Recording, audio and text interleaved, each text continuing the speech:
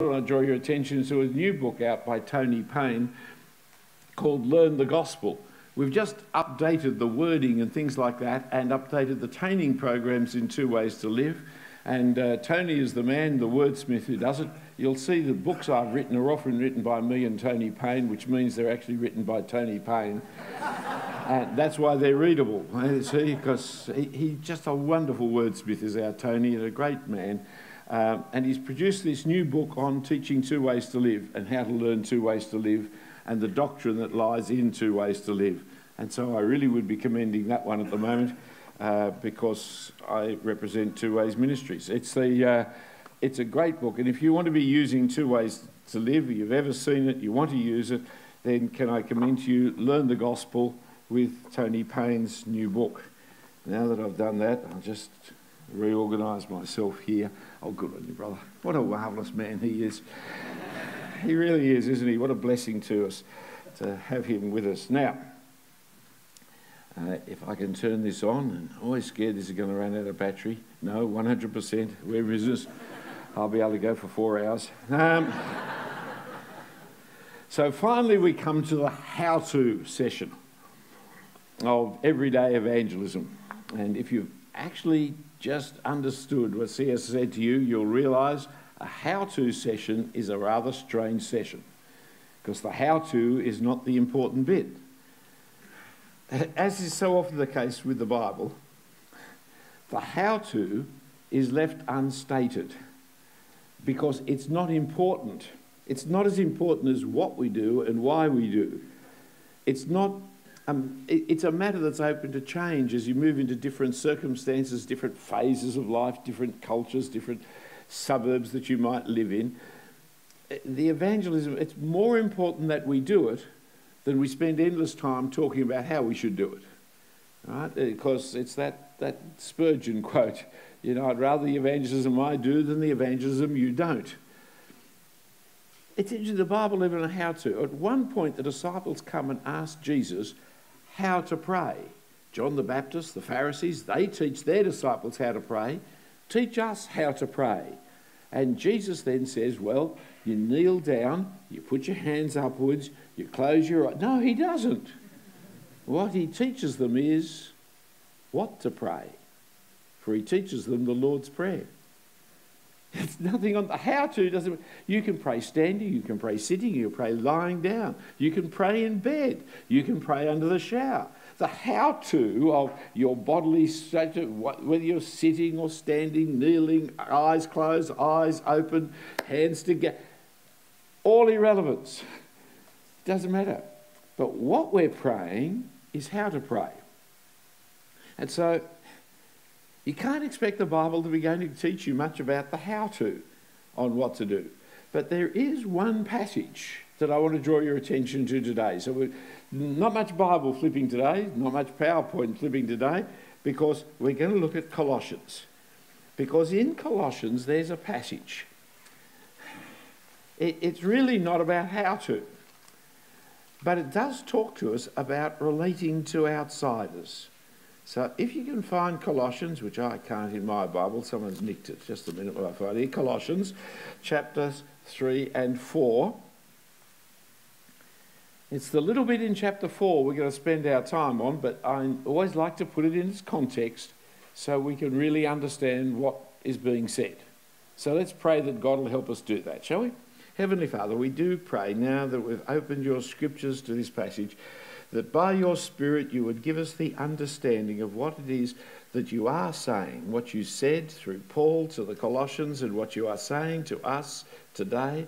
Help us to understand that message, Father, that we might live in obedience to you, that we may bring glory to you, that we may work at reaching out, we may work at making disciples, we may work at building the community, that we may work for your glory, we ask in Jesus' name. Amen. All right, well, let's place it in the context of chapter 3. We have here what is called a household code. I'm on page 18 on our booklets, and I'm at point 1 there, the household code. It occurs a couple of times in the New Testament. You'll find it in Ephesians, you'll find it in 1 Peter. It's where they address various members of the household with the kind of ethical instructions appropriate to their particular positions in life. So here in Colossians, we read the general principle back in chapter 3, verses 16 and 17. Let the word of Christ dwell in you richly, teaching and admonishing one another in all wisdom, singing psalms and hymns and spiritual songs with thankfulness in your hearts to God. And whatever you do, in word or deed, do everything in the name of the Lord Jesus, giving thanks to God the Father through him. And then it applies that general principle, whatever you do, do it in the name of the Lord Jesus. It applies that general principle to different members of the household. So if you look in chapter 3, verse 18, wives, submit to your husbands as if. Verse 19, husbands, love your wives. And verse 20, children, obey your parents. Verse 21, fathers, do not provoke your. Verse 22, slaves, obey in everything. And then you've got to slip down till you come to chapter 4, verse 1. Masters, treat your slaves justly and fairly. And then you come to the general principles of chapter 4, verses 2 to 6. So in the context of talking about how we're to live as Christians in our different situations of life, he then comes back to how we all should be living as Christians in chapter 4, verse 2. Continue steadfastly in prayer, being watchful in it with thanksgiving. At the same time, pray also for us, that God may open to us a door for the word to declare the mystery of Christ, on account of which I am in prison, that I may make it clear which is how I ought to speak. Walk in wisdom towards outsiders, making the best use of the time. Let your speech always be gracious, seasoned with salt, so that you may know how you ought to answer each person. You see, it's not a how-to on evangelism, but it does speak of our lives in Christ in terms of our relationship to outsiders, which includes Paul's speech to outsiders and our speech to outsiders.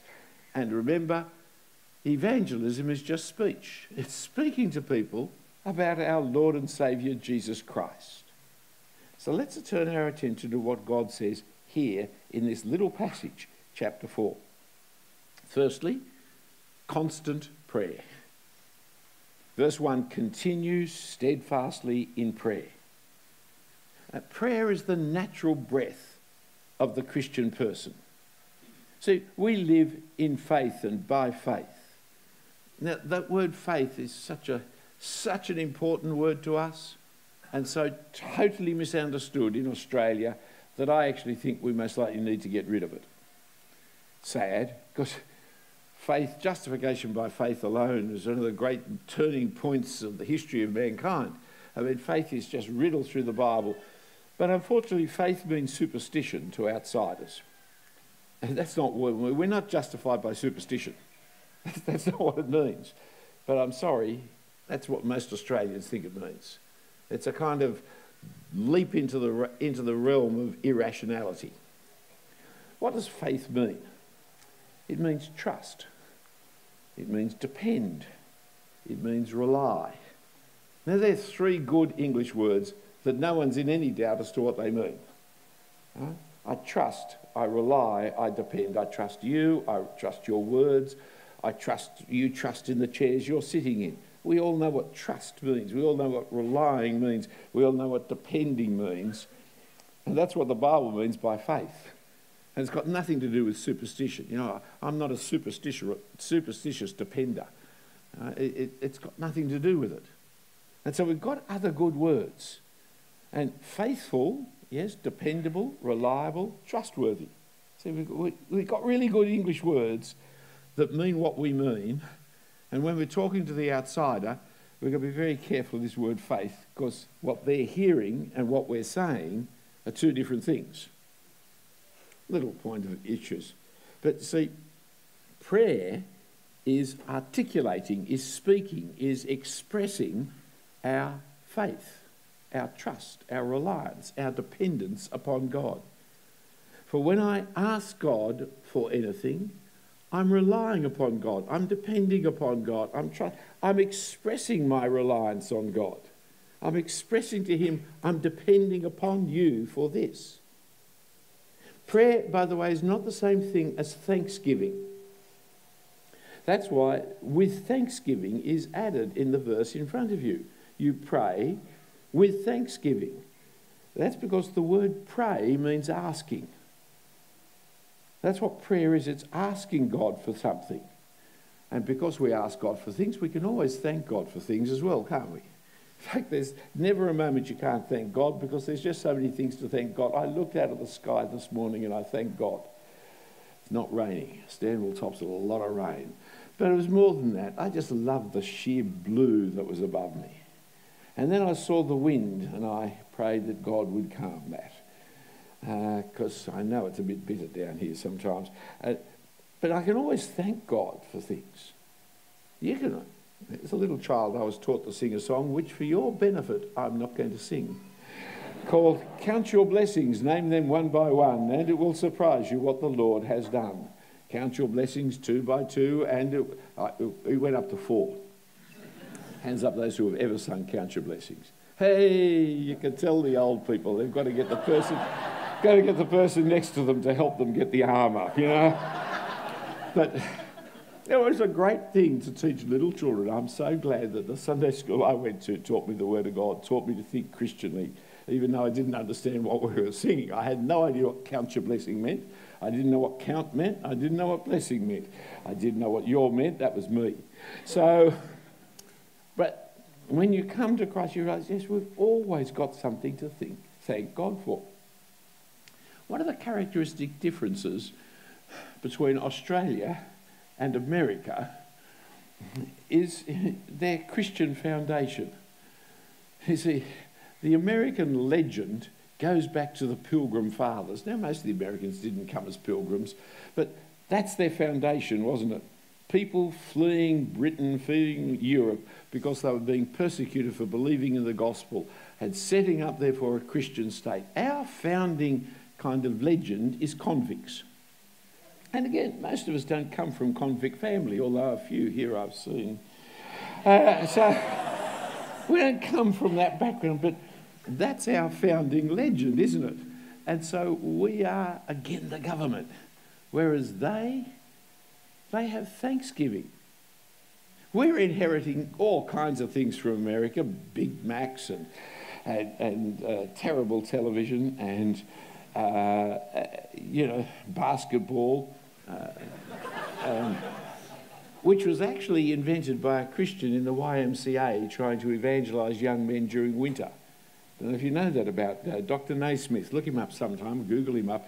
Anyway, it was actually a Christian game destroyed by capitalism, and so we inherit all kinds of things. We're now inheriting from America Halloween. It goes back before America, but it's from the American version is what we will inherit everything from America, but we will never inherit Thanksgiving, because that goes against the Australian culture. You know, we got no one to thank. Thank your lucky stars. Don't know what my lucky stars do, and what about my unlucky stars? So, I mean, that's a daft, stupid idea, isn't it? Because we got no one to thank, we don't thank anybody. Whereas the Americans, because they were founded with a Christian content, a Christian concept, they actually have remembered this Thanksgiving. Sadly, as they're moving away from the gospel, so their Thanksgiving is becoming more about turkeys than God. But, you know, it still holds true that there is a difference. And you hear the Christianity because we always thank God. And we've always got things. No matter how dire and grim your life is, if you stop and think about it, there's always things to thank God for. And as you thank God, it takes your eyes off the problems that are seeming to overwhelm you at the time. It's a wonderful thing. But praying is asking, not thanking. Thanking is what you do because when you've asked, you've been given it. It's a different thing. And the way we pray is to watch out for the times of trouble, to prepare ourselves for the time of trouble. So we pray with watchfulness. We're bound to fall into troubles in the world that we're in, the fallen world we're in, and we're bound to fall into troubles because we are following the crucified one. So, like the disciples were supposed to pray in the Garden of Gethsemane, watch and pray, so we watch and pray. Prayer is also not simply talking to God. It's not that there's nothing wrong with talking to God, it's just not what prayer is. Prayer is asking. That's what the word means, to ask. That's what the English word used to mean. And there are about 5 or 6 different words translated pray and prayer in the New Testament, and every one of them are different words meaning asking. Ask with thanksgiving. That's what we're doing. But asking, that's really godly. It's terrifically godly to ask, because asking not only expresses our faith and dependence upon God, it also brings him glory. Because it is saying that you can look after this God. That's why I pray and we pray for everything and anything, because there's nothing too big for God to look after. And there's nothing too small for God to be concerned about. He has the hairs of my head numbered. I'm helping him in this regard by reducing the numbers daily. Every combing, every shower, I'm making it easier for God. That's so close to blasphemy, I better withdraw that, right? But he's concerned with everything down to the hairs of our head. There's nothing too small for God to love and care for us. But there's no issue so big that it's beyond the Almighty. And so as I turn any matter into prayer, I'm expressing my faith in him and I'm giving him glory, whatever it may be. I mean, I asked God for a parking spot. Coming in at night, the other night I did. Gee, you guys have got a lot of cars. I wondered whether there's more bodies than cars. But so I'm looking for the parking spot under the trees. Who knows what's going to be, how the birds are. Anyway, I thought, here I am praying. I asked God to provide me a parking spot. What am I doing when I'm doing this? I'm saying, God, you are able to do anything. Even finding a car park for me, wherever it might be. And, when you're asking for a car park spot in town and it doesn't appear, and you're asking God and it still doesn't prayer, has God failed to answer your prayer? No, he's teaching you to leave earlier. Or to go by public transport. There's all kinds of things God's doing, but he's certainly hearing you and caring for you, and he will give you what is best for you in the circumstance. So be constant in prayer, steadfastly praying all the time. It's just the natural breath of the person of faith to be asking God for everything and anything. May I say also, I found it as a very useful part of evangelism, because when I'm talking to outsiders, after a conversation, especially about anything that's difficult, I say, how about we pray about that? They look completely shocked. They've never thought of this. And so without waiting for them to say yes or no, I bow my head and I start praying. And then they pray along with me too. And you hear them say, Amen. And suddenly our relationship has changed. Suddenly we've introduced the third person into our relationship, haven't we? That now we're no longer just two secularists, Australians chatting to each other. Now we're supernaturalists in our conversation. I had 2 lovely old people across the road from me in one house, Joe and Josephine, who were actually Giuseppe and Giuseppina, but, for the Australians, they translated it into simple language, Joe and Josephine.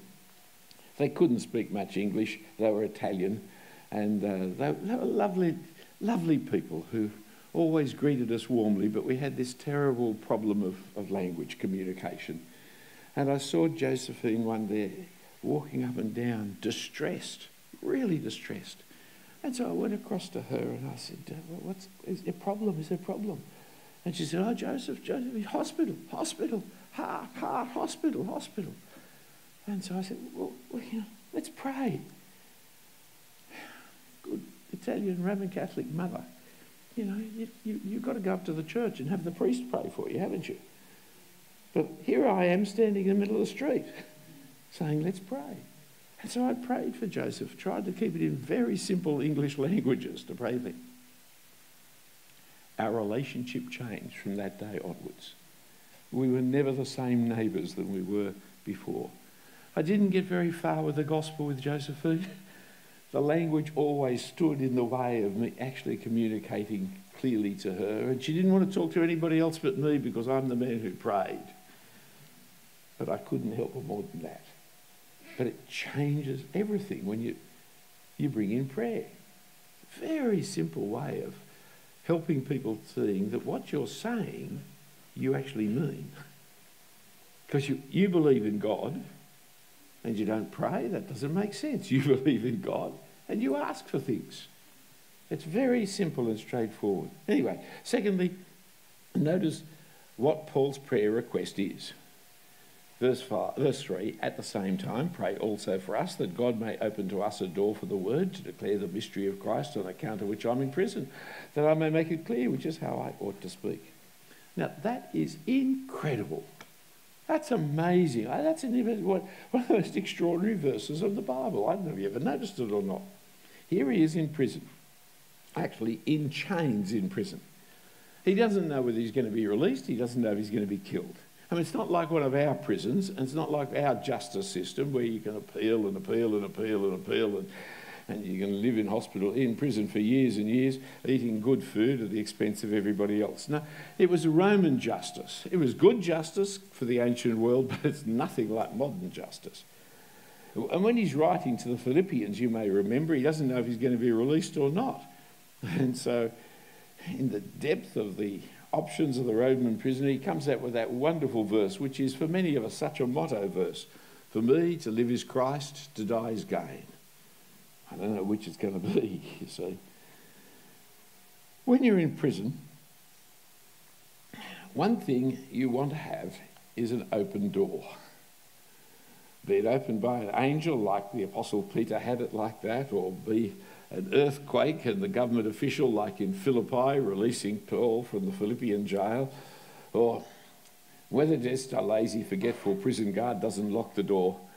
Escape is the obvious highest hope of every prisoner.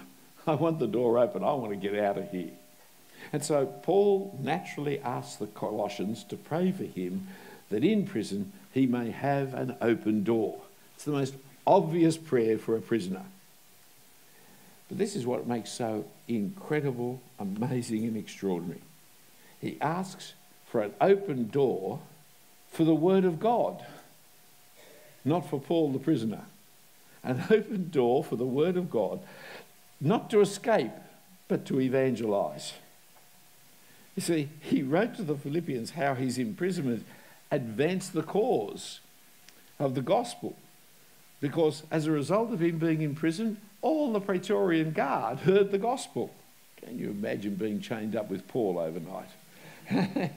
There's an evangelistic opportunity he would not miss.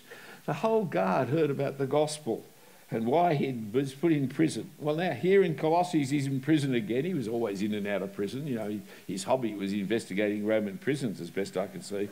And so here he is in prison again. And what does he want? He wants the door for the word of God to be opened so that he might explain the mystery of the gospel. I mean, that's a technical term which means world mission. The secret of the gospel, the salvation not just of the Jews but of the nations, of the Gentiles, of the prison guards, of the people around about. You see, he wants to make it clear, which is what he ought to do. He wants to be able to speak it as he ought to do, that Jesus Christ is Lord for everywhere. You see, we take it for granted, thanks mainly to the Apostle Paul, frankly, that the gospel is for everyone, not just the Jews, but all peoples everywhere. One God over all people. That is a Christian novelty. It wasn't until the gospel of the Lord Jesus Christ that people came to an understanding of the one God over all peoples, bringing salvation to all mankind. So it's a Christian weird idea that the apostle is pushing. And he says, I'm in prison for that idea. That's why I'm here for the nations. I'm here for the Gentiles. But I want the door opened, not so that I can get out of the prison, but so that I can make it known even to those in the prisons that this is the case. In a sense, this response of Paul to his imprisonment is an illustration of basic Christianity.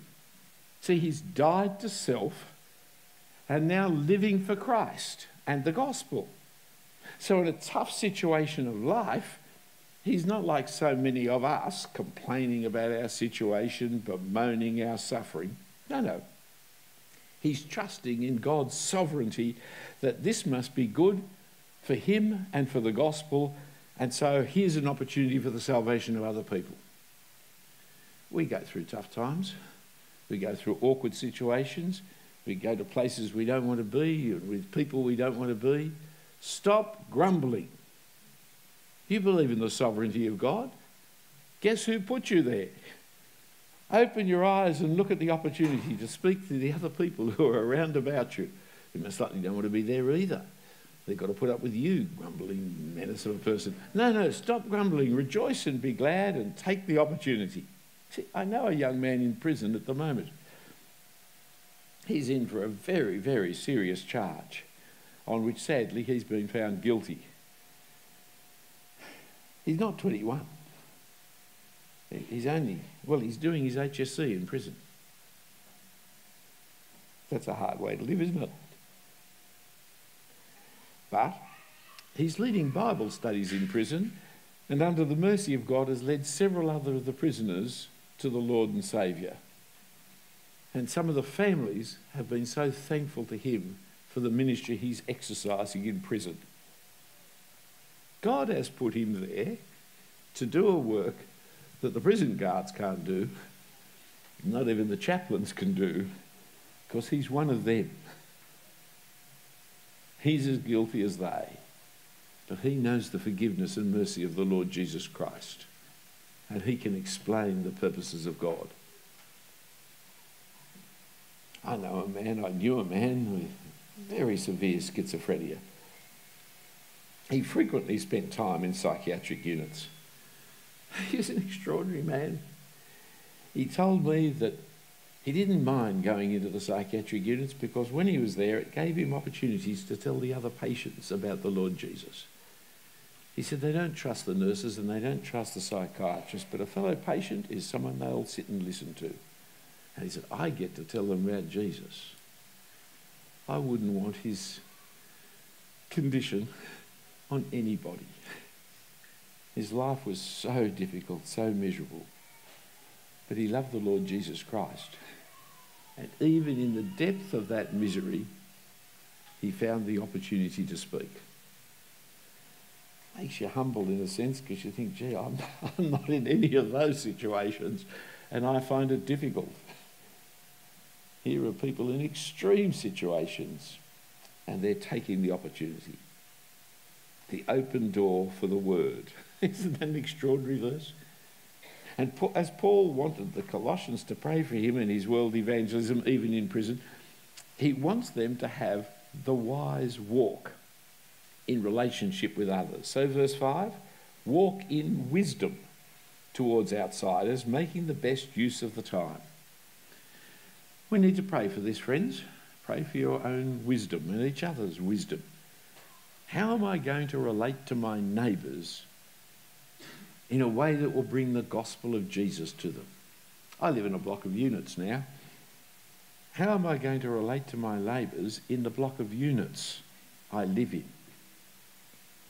How am I going to participate in the body corporate meetings, which sometimes get very heated as people push and defend their own interests? Some want it painted blue, some want it painted green. What should I do?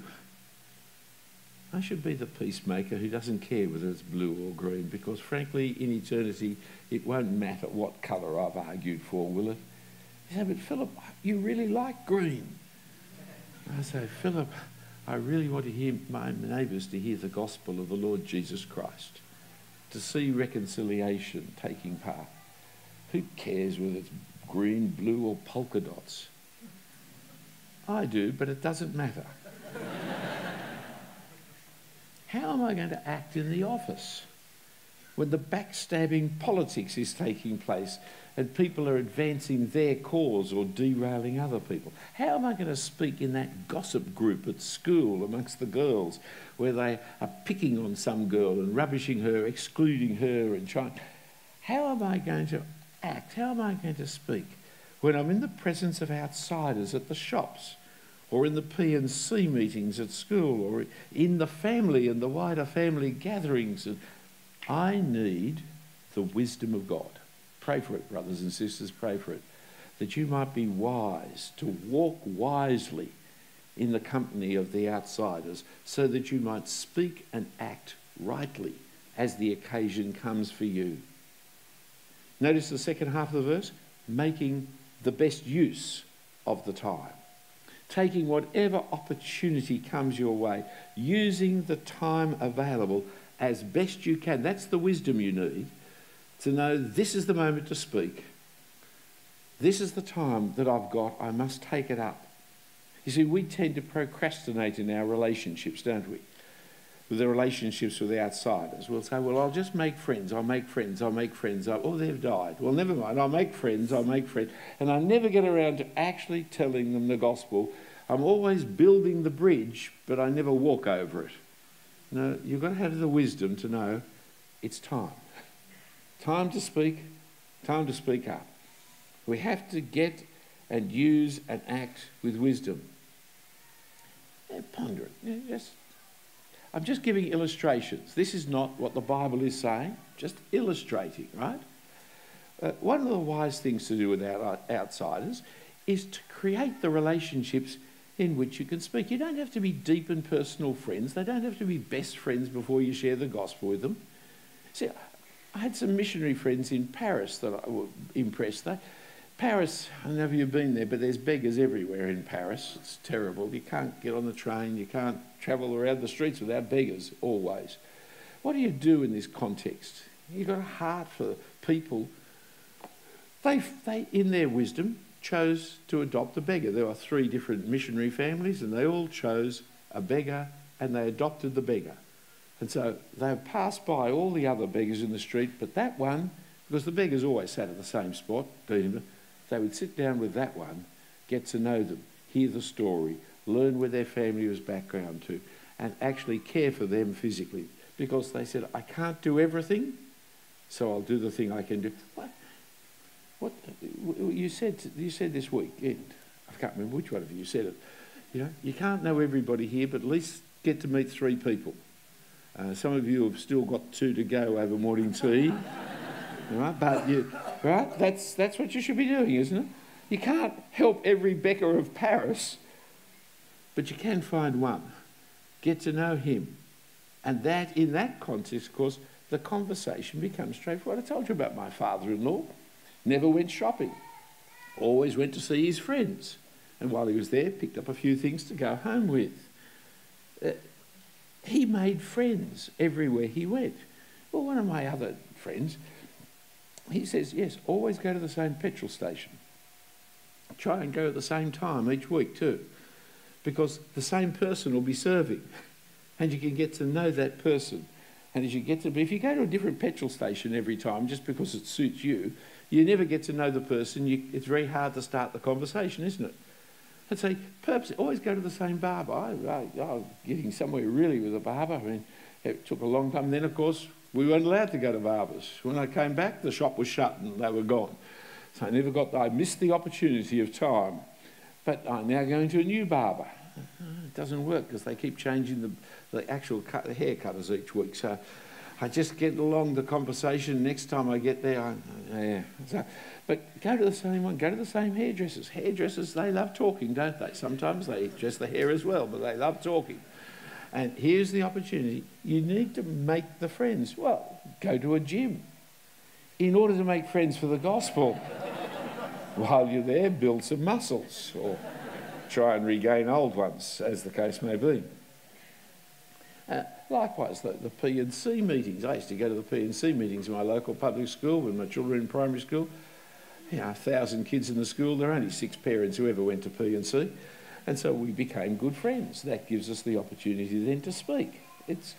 But it's being wise about it. Stop and think about the outsiders you can reach with the gospel. Now, I was the senior minister at the cathedral in Sydney, which is the big old church right on Town Hall Station next to the Town Hall building. All kinds of famous people attended to church there. Prime ministers, governors, governors-general, the premiers, the leaders of oppositions.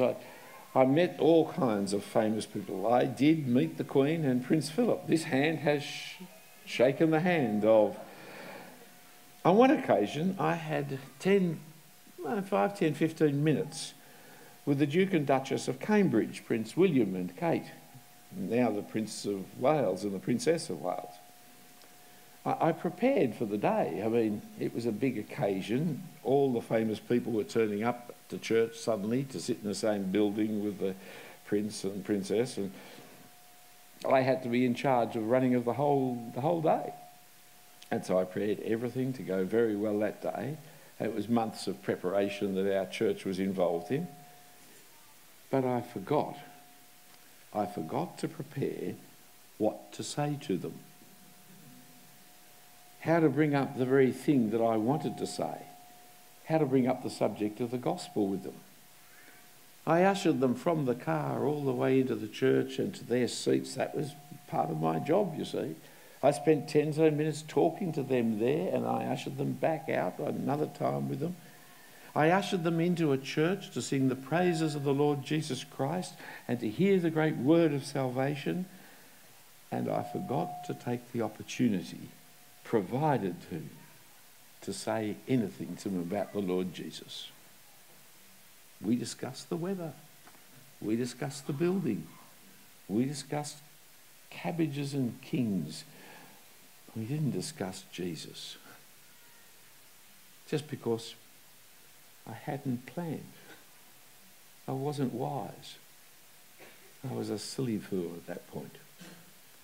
If I had been wise enough to make the most of the opportunity to take with the prince and his wife, I would have needed the gracious speech of verse 6, seasoned with salt.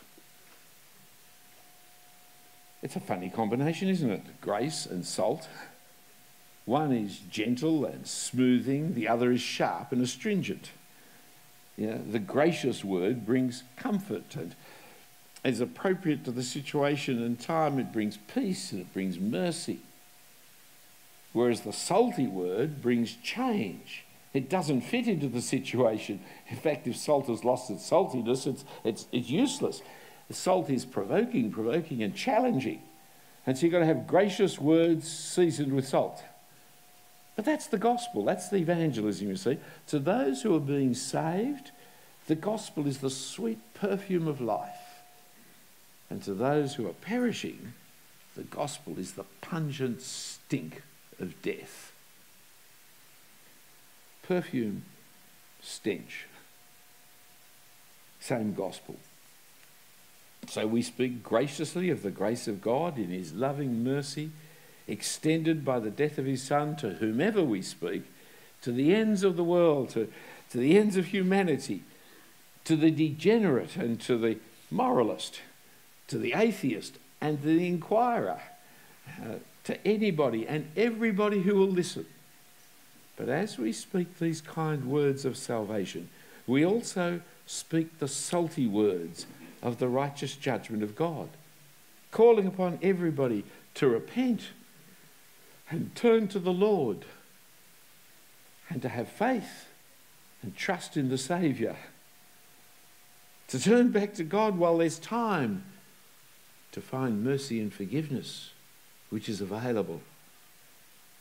In one sense, it's the salt which adds the flavour to our speech, for the kind, gentle words of forgiveness and love often lulls our audience off to comfortable acceptance and sleep. God loves you, God loves you, God loves you. Oh, I'm so glad. I love me too. It doesn't actually convert people, that message. Whereas the salt livens up the conversation that people can hear the value and the importance of the fact that God loves you. And by this way, we're able to have finally the appropriate answer to each person. Different people have different problems, different questions, and we must be prepared to enter into whatever problem or question they have. But that doesn't mean you have to have thought out every answer to every question before you ever speak to anybody. In fact, if you speak the gospel, you will be answering questions that you don't even know they have. You don't have to be an encyclopedia.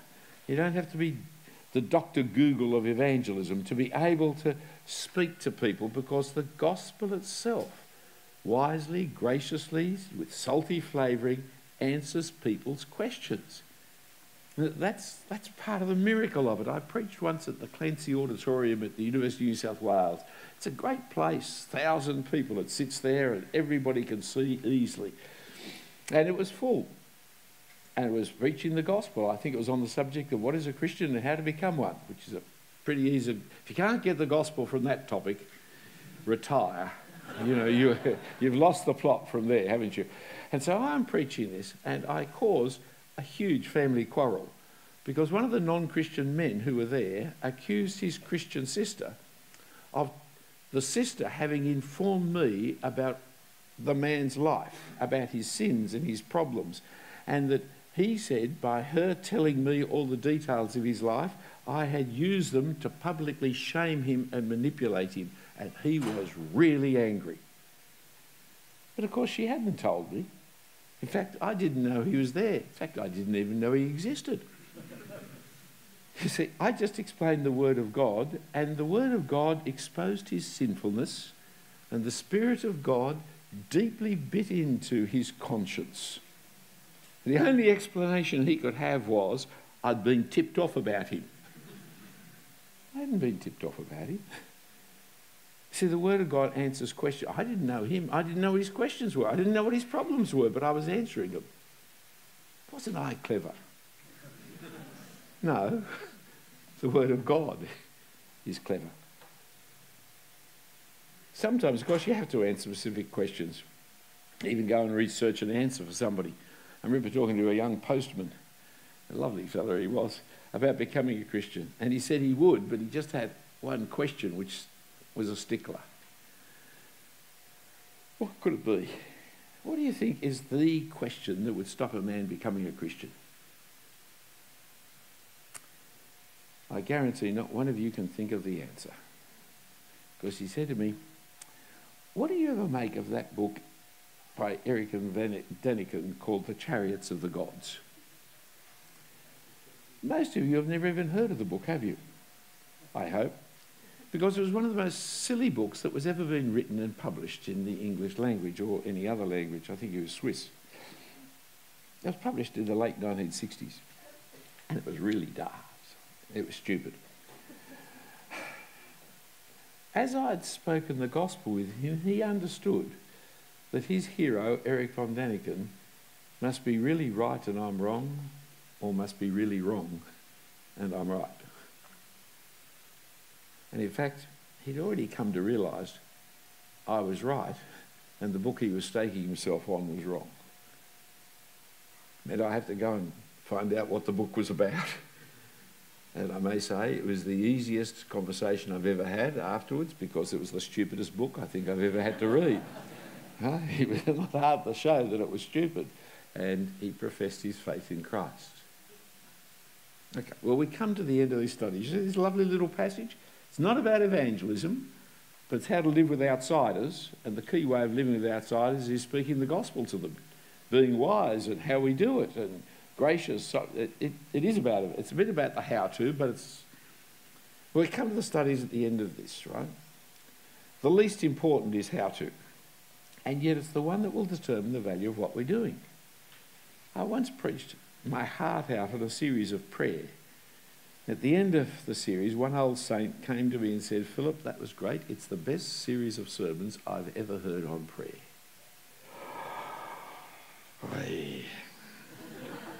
But you know, Philip, she said, as a result of that series, I guarantee there's not one bit of difference in the congregation's prayer life. How to destroy the preacher by telling him the truth. She was right. Talk about being deflated. It was all the more because she was right. See, without organising some prayer meetings, without sitting with people and praying with them, without an action plan to implement the change, it was never going to happen. Because most people can't move from the theory to the practice. Friends, that's where we are on the topic of evangelism. It's not a theory, it's a practice. It's not hearing what I've said, it's doing what matters. If you don't practice it, you'll never do it. So how? The how to, there's hundreds and hundreds of different ways. That's part of the problem. And there's none that I can say, this is the way, you must do this way. There's different ways. And whatever your pastor is saying and giving leadership in this way, stick with him. Right? If he's using 2 ways to live, terrific. You're doing evangelism explosion, terrific. I don't care. But stick with him and doing what it is. Do it together. Have triplets in praying together. Go and run a mission so you can see it. Engage in a training program like 2 Ways to Live. Get hold of the new Tony Payne book on it. Go to a beach mission. You're a student, make sure you go to the national training event and do the evangelism afterwards. See, we've covered what evangelism is. It's telling people about Jesus Christ as Lord. We've covered why to evangelise, because we've been saved for good works, and so we're going to be called to account for our good works. And so out of the fear of the Lord you should evangelise. We've been saved by the love of Christ, and so out of our love of the Lord we should evangelise. We've been saved by the resurrection, which creates the new creation, and so out of the new creation we should see everybody in a different way to evangelise them. We've been saved to become the ambassadors for Christ. And so we've been given our message. Go to the world representing Christ and call upon the world to be reconciled to God. What it is to take action, and that's over to you. Let me try with a simple one for you. Monday, especially if you're at work, people say, "Did you have a good weekend?" Okay? Be wise. What are you going to do? The answer that most Christians give is, "Yeah, I saw an interesting movie on Sunday night." Or, "Oh, yeah, I caught up with the family." Self-censorship is a great evil. Stop it. Did you have a good weekend? "Yeah, I went to church." No, that's not good enough. Did you have a great weekend? "I heard a really interesting sermon at church." Now, that's much better, isn't it? Because they can say at this moment, "Yeah, I'll have another coffee, thanks." But if they've got any touch of sensitivity, they'll say, "What was it about?" Right? You know you're going to be asked, so get your answer ready, that you can speak about the Lord. Well, you didn't go to church this weekend, you spent all weekend in church instead. So what are you going to say? "Did you have a good weekend?" Don't say, "Oh, yeah, I went to a conference." No. You say, "Yeah, I heard some really interesting talks." Okay, you've got to tell a lie sometimes. Okay, I heard some really interesting talks about how and why I should be explaining to you about Jesus. John Chapman, the great old Aussie evangelist, he had a wonderful line. When anybody said, "What do you do, mate?" he says, "Oh, the Anglican Church pays me to explain to you why you should become a Christian." I mean, that's a great line, but you've got to be paid by the Anglican Church to do it, to be able to use that line. Right? But think out your line for Monday morning. Right? Buy up the time, take the time, make the most of the time, be wise about the time, and think up the gracious and salty answer that will open up the opportunity to tell them the most wonderful news that you can tell them. Jesus Christ, who died on the cross for our sins and rose again in victory over Satan. Jesus Christ is the Lord. and you can be forgiven of all your sins as you acknowledge him as your Lord and Saviour. What a message to have in my mouth. And they say, "Did you have a good weekend?" And I say, "Yeah, I saw a footy game on the television." It's hopeless, isn't it? But you're not hopeless. You can do better than that, can't you? And so I'm going to pray, leading you in prayer. And I have a suspicion the musos are going to creep up behind me. Is that what's going to happen? Something like that? You're going to creep up behind me. That's even more dangerous. He won't let me be interviewed by him, but he's going to creep up behind me. Okay, let's pray. Heavenly Father, we thank and praise you for the Lord Jesus Christ. We thank you that he is our Lord and that he is our Saviour. We thank you that he rules the universe. We thank you, Father, for all the things that you give us in life. The life itself, the friends, the family, our church, the church family that we have here. Thank you for the ones that we've met that we've never met before. Thank you for the old friends with whom we've deepened our relationship. Thank you for your word, Father, teaching us about why we should be speaking and what we should be saying. And Father, we thank you that we proclaim not ourselves but Jesus Christ as Lord, and ourselves as their slaves for your sake, for Jesus' sake. We thank you, Heavenly Father, for so many things, but we pray, Father, that you would give us the boldness, that you would take away our life so much that we will not be afraid or ashamed in any fashion to be able to speak of Jesus to those around about us. And Father, we pray that you would use our words to bring such conviction to people that they would repent and put their faith in Jesus and come to know you as their Father, because your Spirit is at work in their lives. So bless the words that we use, Father, to bring salvation to others and glory to yourself. And we ask it in Jesus' name.